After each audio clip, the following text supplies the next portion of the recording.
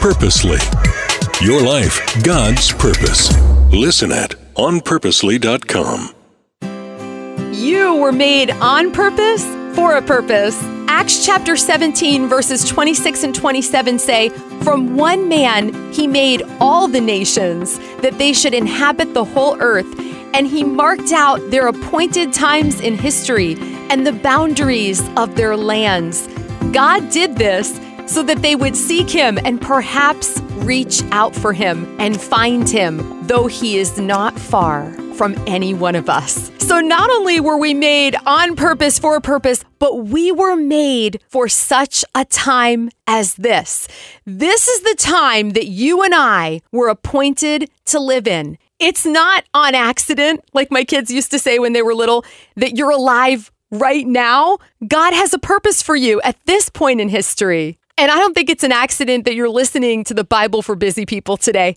I'm Erica, and I'm so glad you're here. We are studying the life of Queen Esther over 8 episodes. Why? Because it's so worth it. It's an incredible story about faith under fire and how our God is so faithful and has a plan for your life and for my life. Last time, Queen Esther, the new wife of King Xerxes the Great, received a disturbing message from her cousin Mordecai. He was more like a father to her. He raised her. And because he was Jewish, because of his faith, Mordecai refused to bow down to Haman, the king's right-hand man.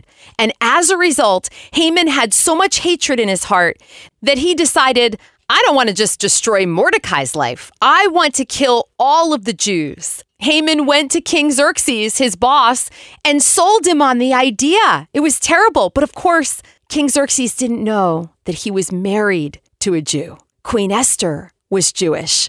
And Mordecai wisely from the beginning said, do not tell anybody you're Jewish in the court, not even the king. So King Xerxes had no idea he had placed his wife in grave danger by signing that decree. Mordecai sent a message to Esther to beg the king for mercy for the Jewish people. Esther sent a message back. I almost picture text flying back and forth, don't you? And said, hey, if you don't get invited to stand before the king, you could be killed. Unless he raises his gold scepter, then you're fine. But it's like a huge risk for me to go stand before the king. She hadn't been called into his presence in 30 days. And I want to remind you of what Mordecai replied to Esther's message. We're picking it up in Esther chapter 4, verse 13. Don't think for a minute that because you're in the palace, you will escape when all other Jews are killed. If you keep quiet at a time like this, deliverance and relief for the Jews will arise from some other place, but you and your relatives will die. Who knows if perhaps you were made queen for just such a time as this. Then Esther sent this reply to Mordecai, go and gather together all the Jews of Susa and fast for me. Do not eat or drink for 3 days, night or day. My maids and I will do the same. And then, though it is against the law, I will go in to see the king. If I must die, I must die. Let's just soak up the courage of Esther in this moment. Who is she trusting?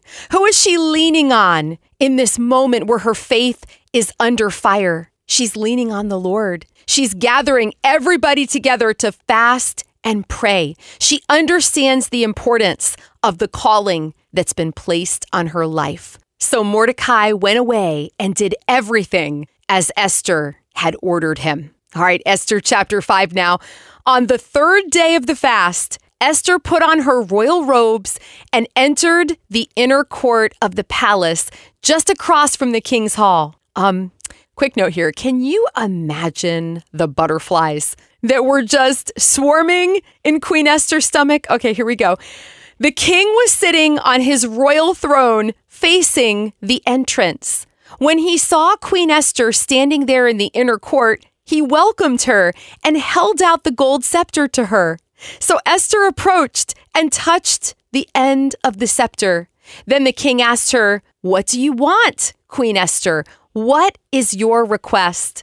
I will give it to you, even if it is half the kingdom. And Esther replied, If it please the king, let the king and Haman, remember the enemy of the Jews, that's Haman, come today to a banquet I have prepared for the king. The king turned to his attendants and said, tell Haman to come quickly to a banquet as Esther has requested. So the king and Haman went to Esther's banquet.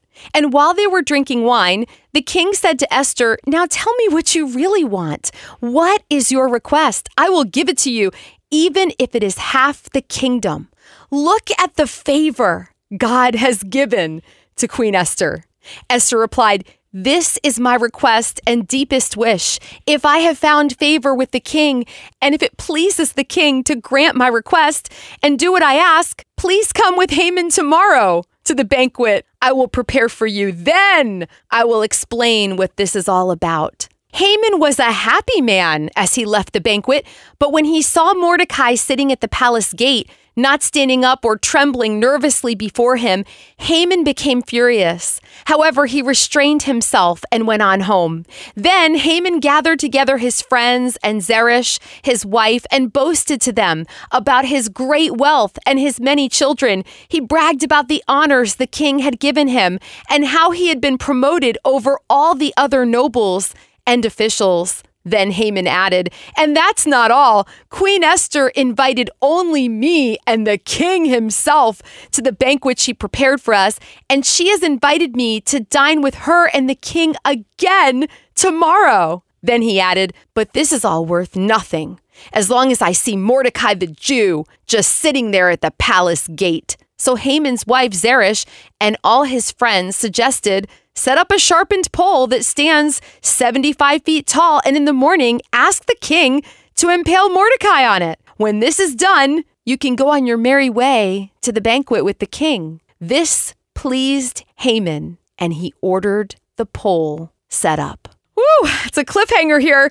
This incredible story is far from over, and we're going to pick it up again on Monday. Next time, it's Joy Bombs in the Psalms.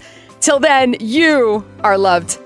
Thank you so much for listening to the Bible for Busy People. If you need prayer or you're ready to go a little deeper in your faith, we've posted some resources for you in our show notes. We'd love for you to share this podcast with a friend and leave us a review. It helps us reach even more people with the hope of Jesus. This podcast is part of Purposely, a podcast network designed with practical podcasts to help you find and live in God's purpose for your life. Find more podcasts that will recharge you at onpurposely.com.